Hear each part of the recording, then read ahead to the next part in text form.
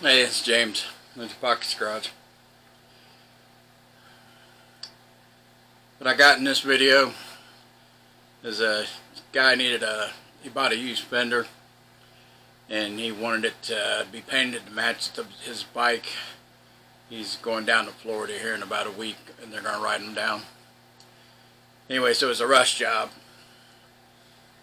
And I had heater problems in my paint booth. So, and all my chemicals for my paint, my hardeners and reducers are all slow. I don't have fast reducer or hardener right now because the last time I bought stuff it was warm out. So, like I said, it was a rush job. Yeah, I did what I could do. I sprayed it vivid black, sprayed 4 coats of clear on it. Now what you're going to see, it's not perfect like I said, but it'll get him to Florida. Then when he comes back, I'll do a little cut and buff on it, get it to perk up. But anyway, so here's a video of a little project. Here you go. Watch my suffering, because I did suffer in this one, because I cannot stand to have an imperfect paint job for what I was working with. So, anyways, here we go. Okay, guys. I forgot to record the first part when I first got this fender, what it looked like before. So, anyways, hopefully I'll do better from here. Yo, it's just something that I had on my mind, you know what I'm saying? I felt like we should probably talk about it, you know, before it gets too late. It goes like this. It's just another day, another couple dollars, looking for a better way to dissipate my problems. Put my pain in a swisher just to stop the throbbing in my head, but I can still hear these people hollering. They want to see what's on my mind, the stories that I tell, the heavens that I seek while I'm living in this hell. Addicted to a state of mind fueled by the sales to merchandise my life and let me die up on a shelf. I know there's more to this than the fortune and fame, and there's more to being who I am than what's in my name. And I can feel a greater presence when I'm up on the stage, pushing me to be the man that I pushed away. So I open up my arms, my heart and my soul, and I set aside the time to let you take control. Cause lately it seems like you the only one that knows the truth about my destiny and where this road will go. Living my life like an old dirt road. I remember where I started, but I ain't sure where I'm going.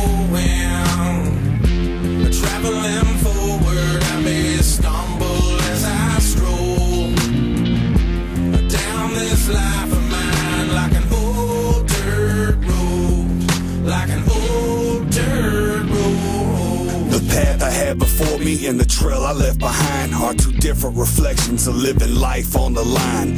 One will grant salvation in the blink of an eye, and the other sure demise at the drop of a dime. My mind was rock bottom in the pit of the streets, like an animal that's looking for a feast of fresh meat. I only found happiness at the cost of my defeat, which left me where I started, in the belly of a beast. Mistakes are necessary if you notice when you make them, and there's lessons to be learned, so I just stand in line and take them. Keep my mind focused while I'm trying not to break them, and when worries weigh me down, I pray for God to help me shake them. It's a battle every day, and I'm fighting for freedom to have an everlasting life in a beautiful kingdom. So change me like the seasons, give me better reason to be a better leader for myself and all my people. Living my life like an old dirt road. I remember where I started, but I ain't sure where I'm going.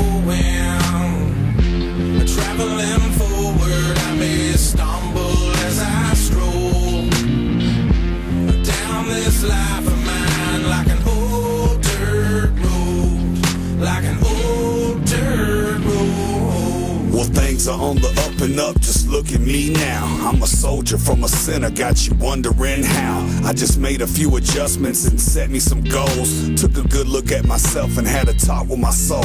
We decided it was time for us to brighten up our path, fill in a few potholes and plant some new grass. Pick up the broken bottles and clean up all the trash, get some traffic. Okay, well, there you go. What do you think? Could have been better, obviously.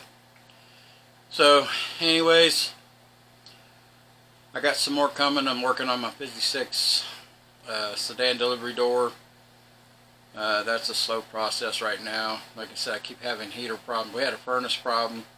Furnace went out in my house. I had to fix it. I can't stand winter. I hate winter. So, for now, this is James, Empty Pockets Garage. Till next time, I'm out of here. Yo, it's just something that I had on my mind, you know what I'm saying? I felt like we should probably talk about it, you know, before it gets too late. It goes like this. It's just another day, another couple dollars, looking for a better way to dissipate my problems. Put my pain in a swisher just to stop the throbbing in my head, but I can still hear these people holler.